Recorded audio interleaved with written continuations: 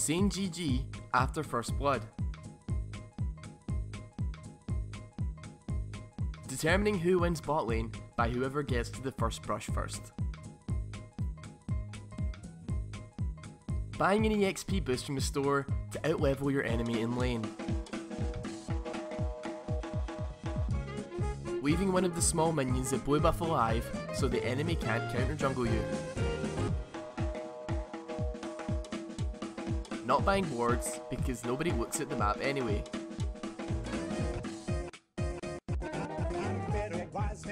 Calling anyone who outplays you a tryhard and a loser. Calling anyone who you outplay a noob and a loser. Not buying any starting items to save up for something big. Not warding because do you look like a support?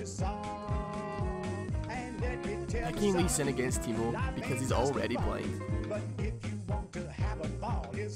Trying to call a surrender every time you die, even if your team's winning. 1v1ing at Baron to settle who the better player is. Trigger warning! What is up guys, thank you for watching the very first Just Bronze Things episode.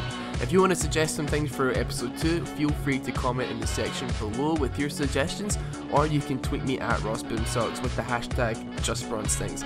Don't forget to like this video if you want to see episode 2, and also subscribe because I do tons of other videos that I'm sure you'll love. Thank you very much for watching this episode guys, take it easy.